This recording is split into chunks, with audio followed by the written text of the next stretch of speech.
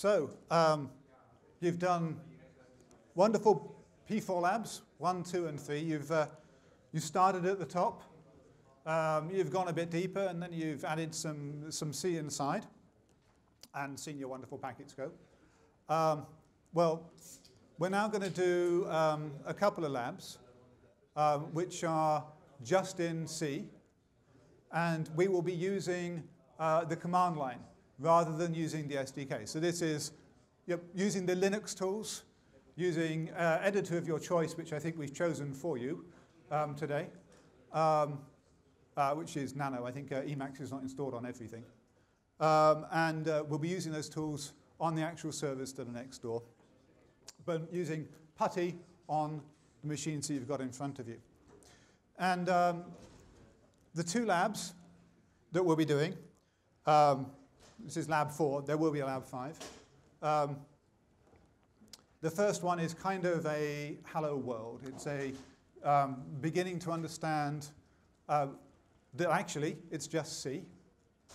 And there are some tweaks that you can do, or twerks, tweaks, whatever they are, that are related to memory placement, placing structures in the memories. Because if you remember where I was at the beginning, there are a lot of memories, so these transactional memories, you've got to placing things in the right place. So really, the hello world in MicroC is about compiling some C, seeing that it's normal, and seeing what happens when you place things in different places and how we share. There are probably 3 handouts that you've been given so far, because we haven't handed out lab 5, we handed out lab 3.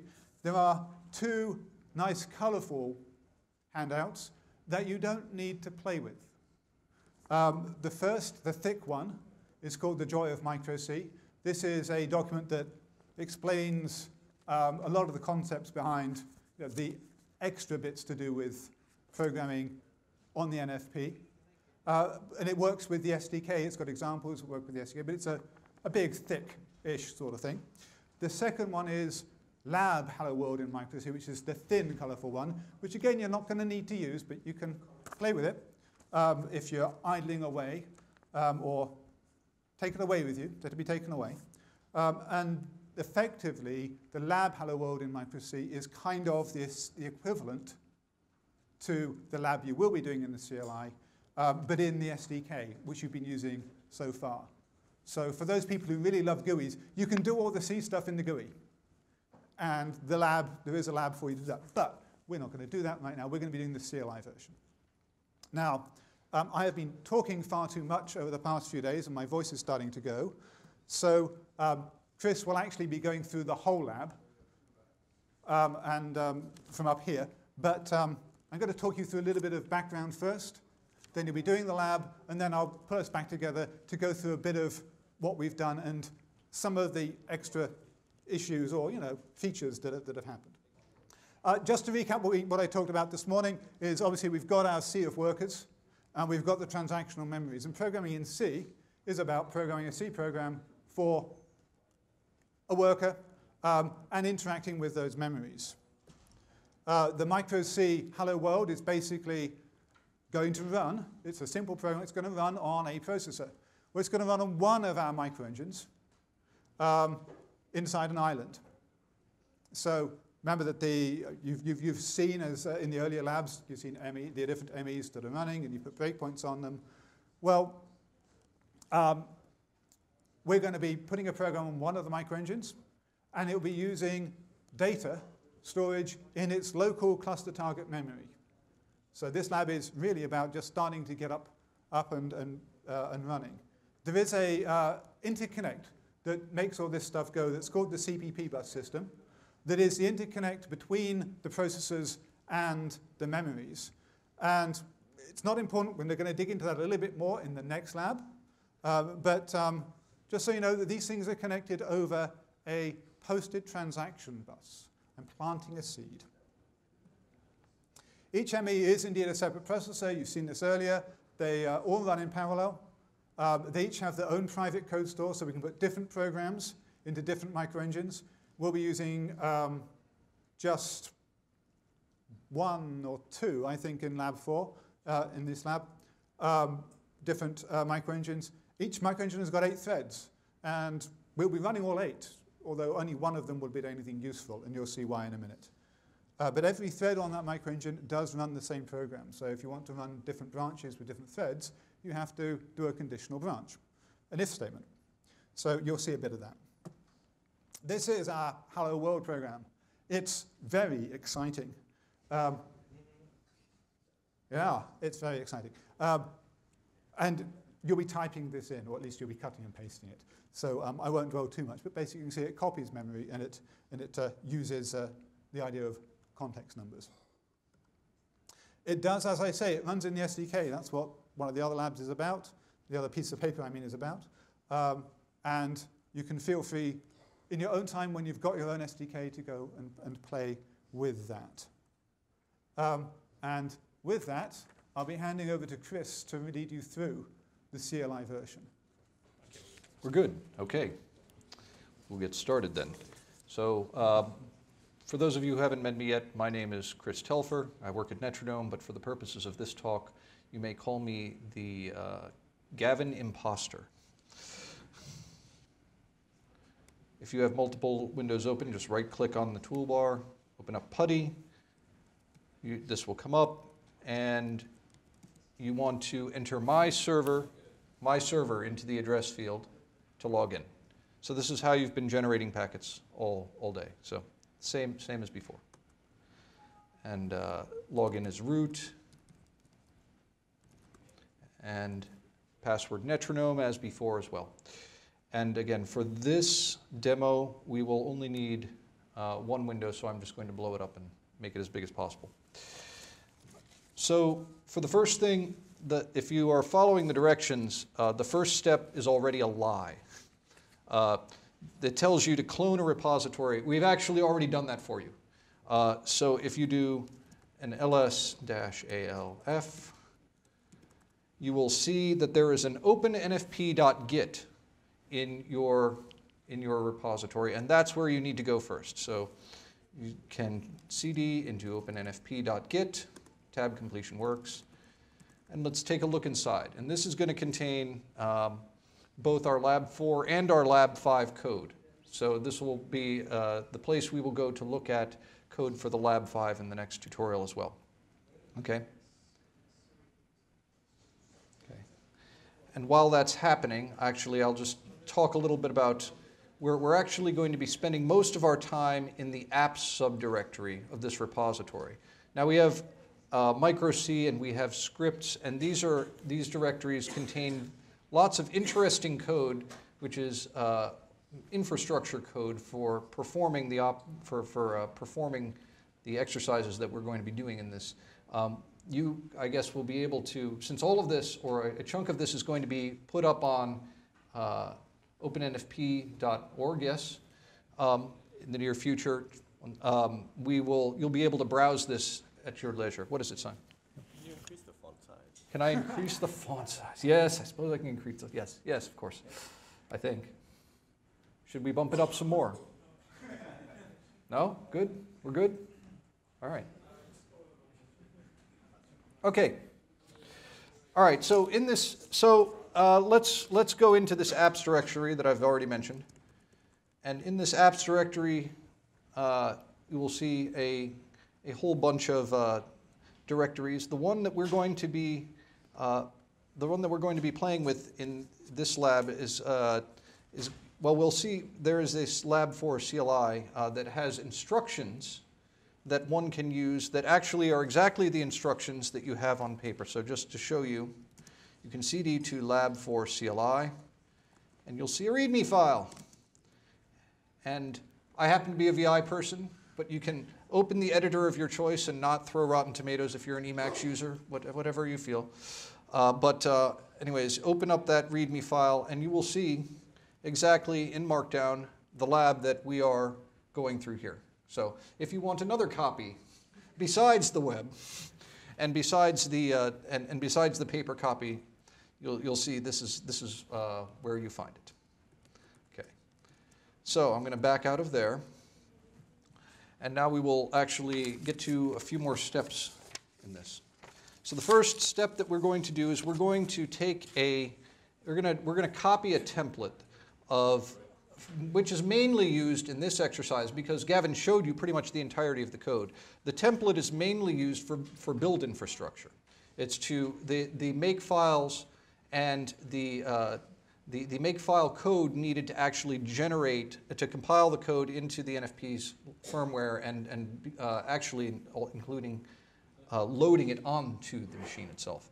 So to do that, we are going to copy -r lab template to lab hello, not in that directory, to lab hello world. Right? And now we will go into this lab hello world, and in there we will see a makefile and a readme. And the readme gives you some information on how to build projects in the general sense, and the makefile is very much incomplete right now, and we're going to be filling it in as part of this exercise. Okay. Now, step 6 says to enter a nice chunk of code. Now, I'm going to cheat. The name of the file that we're going to use is create hello world.c. So I'm VIing hello world.c. And since I'm presuming this is Vim, it is good. I'm going to open up that README that I mentioned before, and I'm going to cut and paste the code which happens to be in that README right over to the other window.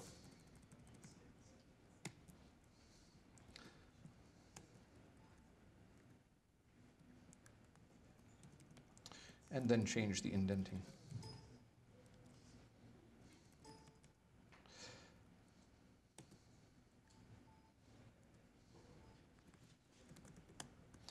And that is what we have for our program. Gavin, offhand, do you know of an easier, quicker way to do a cut and paste for them? Except, well, you could go to the web page. You could go to the web page and you could copy and paste that way as well. Yep. Okay. So let's just walk through this code a little bit and see what's happening in here, okay? While people are still inputting the code, we start out by declaring one variable, which is an array of integers called old. This is the array we're going to read out of, and it contains the incredibly complicated pattern 1, 2, 3, 4, 5, 6, 7, 8, 9, 10. Yes? Can you tell us what the decal spec CTM means? Yes, I can. Yes, very good question, right. So the question is, what does this decal spec CTM mean? As Gavin has been telling you, the NFP chip has a lot of memories. In fact, it even has access to external memories that are on the same board. This decal spec CTM tells the compiler that it wants to locate this old variable in the cluster target memory, CTM, of the ME that this software is loaded on. Okay? What that means is, as Gavin described, we have the whole chip laid out in islands. And each island, most of the islands have microengines on them, have flow processing cores or microengines on them.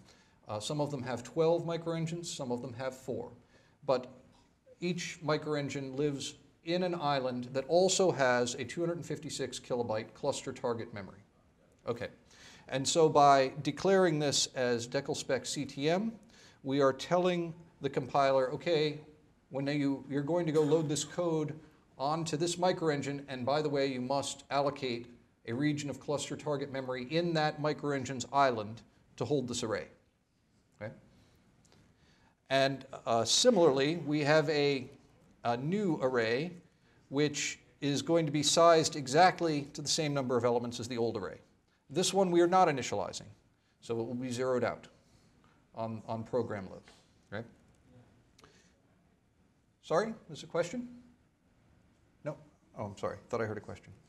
All right, so... Actually, that is interesting, right? So C semantics tell you that statically declared things are zeroed out, so that continues to be true. Yes. On the That's correct. That's correct. Mm-hmm. A fact we rely on extensively. And which our loader developers rue us for. Anyways, okay, moving on. So we have our main function. Now, as Gavin indicated earlier, this main function is, usually when you write a C program, you think of the program executing in one thread. And if you, say, are a user of P threads or fill-in-the-blank operating system, green threads, whichever operating system you prefer, if you want additional threads, you usually have to spawn them, right? But the microengine programming environment is a little bit different. Instead, by default, all 8 hardware threads in the microengine will start within this main function and start executing. These microengines are not preempted by each other. They actually have to yield from one to the other. So first, one thread will start, and then when it yields, the next thread will be scheduled, and so forth and so on. But all of them will be ready to run when you load your program. So the next line of this code says, okay, it basically does a comparison on what is my thread number. And in this case, it's __ context. Sometimes we call these threads contexts, hardware contexts, but they're just hardware. They are hardware threads, hardware managed threads in the core. So if I happen to be context number 0, then I get to do stuff. Otherwise, I just skip to the end of the program and I exit. So as Gavin said, each microengine, even though it has 8 threads running, only one of them is actually going to be doing real work. But all 8 will run. Yes? I guess you said a couple interesting things. You said that all 8 will run. Yes. But you also said that only one is running at a time. Yes. And that they won't context switch until you explicitly yield. That's correct. So is there some implicit assumption that thread 0 is the one that starts up first, and that the others are all suspended, or what? That is usually how it works. We learn not to rely on it in case sometimes people will stop threads and then restart them, and then you don't necessarily get that. But in general, yes, that's how it works. So the obvious question is, suppose thread 3 starts up. Yes. Will there be a switch to thread 4, whatever, when he exits? Yes. Oh, okay. Yes, yes. So basically, you can start any thread, and eventually we'll round robin schedule and get back to 0. Correct. A round robin among the available threads. Yes. Yes. Yes. That's exactly right. Yep. Yes. Question. Excellent question. We will get to that shortly. Yes. And the short answer is no. We're going to tell it which ones to run. Okay. So what is this thread going to do that when it's running? It's going to, you really like nested declarations. Oh, that's right. This is an older example from the IXP days that we've poured into this, for those familiar. Okay. So it's going to declare 2 variables, an I and a size. The size is just going to be set to the length of the array, right? The size and the number of bytes of the array divided by the size of the element gives you the number of elements in the array. And then it's going to iterate over each element of both arrays, and it's going to set the value, it's going to set position I to the array to its correspondingly reversed position in the old array. Okay? So 0 is going to get position 9, 1 is going to get position 8, 7 is going to get position 6, and so forth and so on. So the new array will have the reversed old array. And, sorry? It's a point that I actually brought up to Gavin just before we went through this exercise, yes. Yes. So, does everybody now have, by this point, a program in their terminal saved in hello-world.c? Are we good? Can we move on? Excellent, excellent. All right. So we save our program, and now we are going to edit the make file. And This make file is nicely commented. It has this section called application definition starts here. Okay? And you can barely see it because it's in dark blue. But hopefully you'll be able to see it in your terminal. It's a little hard to see on the screen here. Okay, so we're going to now be putting in the lines that define how the compilation process will take this code and build firmware out of it. Okay, so the first thing that we do is we have to tell the compiler, I want you to compile that C file of mine into an object file, which I will later assign to microengines. As is pointed out in the guide, we have to be very careful about spaces because make files are very sensitive to the placement of spaces. So this really must be pretty much verbatim. So we start with a $sign left parens and an eval call. And we're calling into a macro that is all hidden in the infrastructure scripts that I mentioned before. It's micro_c dot compile with RTL, comma, no spaces, hello world underscore object, OBJ, comma, hello world.c, end parentheses, end parentheses. Okay. So this is basically telling it, okay, I want you to generate an object file named hello world obj out of hello world.c. Okay. Okay, so as I said, and in answer to your question, which microengines are going to be running this code, the next line in the make file that we're going to add is going to assign that object file to run on specific microengines. So, following along from our handy-dandy README, we have eval call fw.add obj. So calling the firmware add object macro, then hello world, comma, no spaces, hello world object, obj, sorry, comma, i32.me0 space, i32.me1. Okay, so this is saying I want to take that object file, I'm going to associate it with the program hello world, and I want it to run on two microengines, Island 32 microengine 0 and Island 32 microengine 1.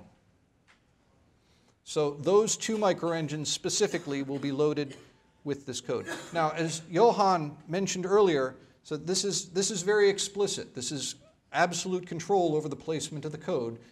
This is in contrast to the IDE and P4 environment where we automatically have the tool chain try to optimally assign our software to the microengines to run. Okay? So here we have control, and it's that old adage, with great power comes great responsibility. We're going to see that quite a lot. All right, so the last thing we do, so now we've defined one particular object assignment. That's all we're going to do for this particular exercise. So the next step is to just perform the linking step that takes all the object files and bundles it into a firmware.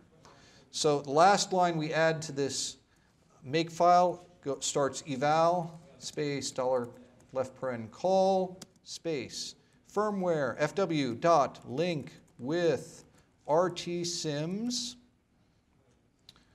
comma with no spaces hello world, hello underscore world. So this is saying I want you to, this is saying please link hello world using the macro link with rtsims. Okay? And that is the, what we have to, that completes our make file for this exercise. So we can save it and we can run it by typing, we can execute it by typing make. Yes, and cross fingers. Hey, it worked. Yes. Successful compilation, no errors. Okay. So at this point, we now have in this directory some object files, a firmware, hello underscore world.firmware that'll be loaded on our chip, and we also have this handy dandy .map file. The map file is interesting, so it's a good exercise to let's cat this hello world.map file. And what this map file does is it actually describes the layout of the data structures as they were actually placed by the linker in the firmware. Okay? So in this case, we end up with two data structures in here. And you can see that they are 704 bytes each. So what are those two data structures? Well, the first of those is going to be our out array, and the second is going to be our in array.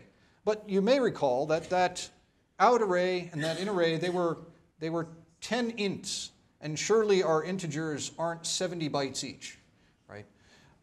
They're not. And there's actually not padding here. What's going on here is that by default, each thread gets its own private copy of that data structure, that out array. Okay? Even though we're only going to be running one thread per microengine, all 8 threads are each getting a copy of that out array, I'm sorry, that old array, I said out, that old array and the new array. So that is why you see a nice largish data structure there. Okay? And you can see that there is a copy for each of the microengines.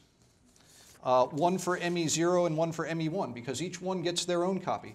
And so that array, I'm sorry, that block is going to contain both the old and the new array. I misspoke. I think earlier I said that that one was the old and one was the new, but that's not true. I'm sorry, I have to take that back.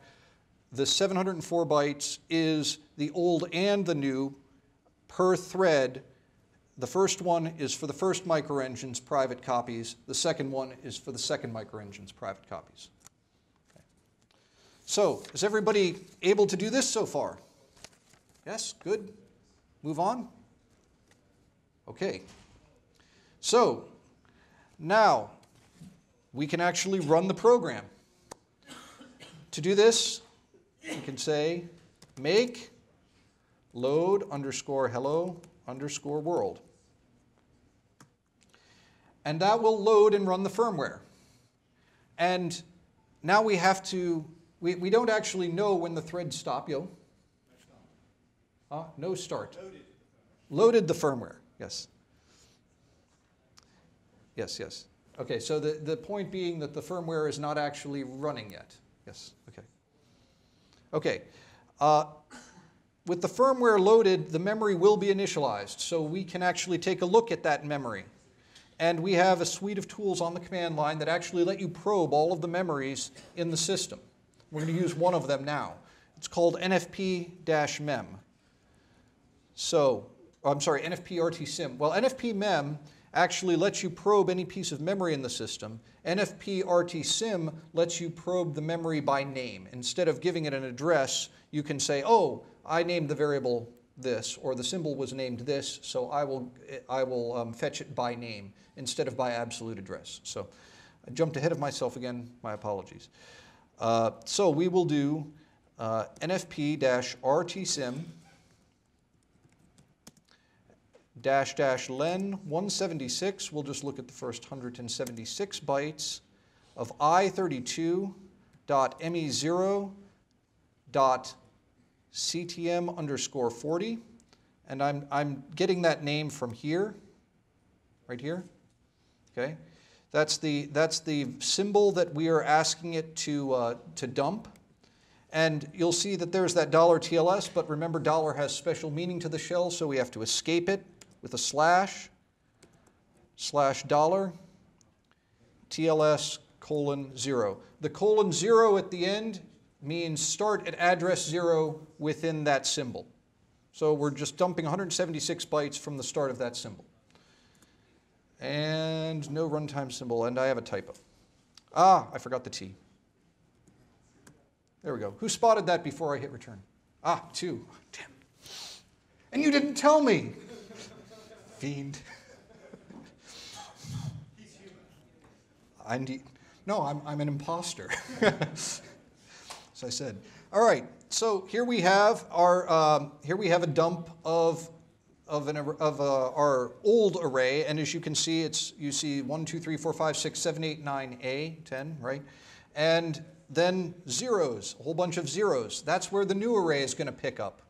And then there's another 1, 2, 3, 4, 5, 6, 7, 8, 9, 10 following later on. So again, each one of those 1, 2, 3, 4, 5, 6, 7, 8, 9, 10s is going to be one of the old arrays that is assigned per thread. In fact, we can omit the length and dump the entire thing, I think. Oh, no. All right. Huh? It doesn't let you dump it if you thread local storage? Oh, okay. I can do it that way. So there. I did it with an argument of dash length 704 because I knew the length of the array from our handy-dandy map symbols. And you can see that there are a whole series of old arrays interspersed with blocks of zeros. And you can see that there are blocks of zeros because, like any good Unix hex dump utility, there's this star, which means repeat the last line for the next address and the next and the next address until you get to a line that has an address. Okay. So we have our memory initialized, we have our firmware loaded, it is chomping at the bit, it's ready to run. So how do we run it? We execute the command make fw_start, and you should see it executing the command NFP NFFW start, and that will run our code. And now we have to wait while the pitifully slow microengines grind through one at a time and copy one number to, oh, it's done already, sorry. Yes, so by now it's already finished copying the arrays, right? It's run, all of the two microengines and all of the threads have run and completed long since. There are no breakpoints here. We just let it run and it's gone, right? So now we can inspect the memory region again. I will not dump all 174. And I went up to the wrong one, of course. And so now we can see, again, here at the start of the memory, we have 1, 2, 3, 4, 5, 6, 7, 8, 9, 10. And then a little bit of padding, and then 10, 9, 8, 7, 6, 5, 4, 3, 2, 1. And then the next start of the next old array, 1, 2, 3, 4, 5, 6, 7, 8, 9, 10. So all of this, again, is in a memory that is external to the threads that we ran on this. So this program has actually been posting transactions to that external memory to reverse the one array into the other. Okay, should we keep going? We have a stopping point. I would do just one shared. Just the shared one? One of the change. I'll do the export. Export sounds good. All right, so we're going to change this program just a little bit now. Okay? So now in Hello World, we're going to change the decal spec. We're going to change the assignment of this program, the memory that we're assigning these variables to. Instead of just putting them in CTM and having one copy per thread per ME, we're actually going to export. We're going to add the keyword export, and then scope parentheses island. And what this is saying, in essence, is I want to share this variable with all of the MEs that are in the island, and all the threads in all the MEs that are in the island. So instead of having lots of copies of this, I'm saying I want one copy. And we will do the same thing here. So now we have declared old and new separately. We have declared them both with the scope of island and exported so they are shared. And we can do a make to rebuild, and yes, it compiles, no typos. And let's check our map again. And now we see it looks similar, but not exactly the same. Now we actually see, first of all, the name of the symbol is now I32_old. You see, since we're now not having lots and lots of copies, the linker instead names the symbol with the variable name. And the underscore is just a convention to avoid conflict with assembler symbols. Okay? But notice it's only 40 bytes as well, because now we have one copy. It's an array of 10 integers. So array of 10 4-byte integers, so it's 40 bytes. And we see the same thing is true with new. Okay.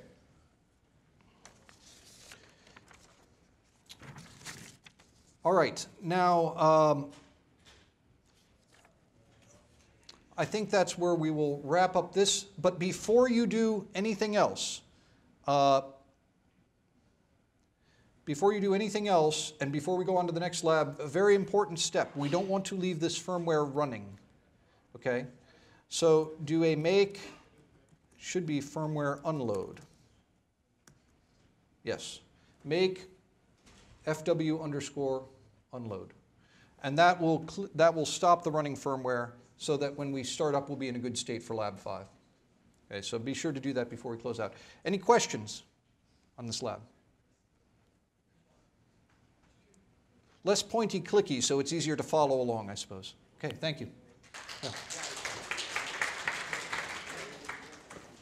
Okay, so just a little bit of a recap.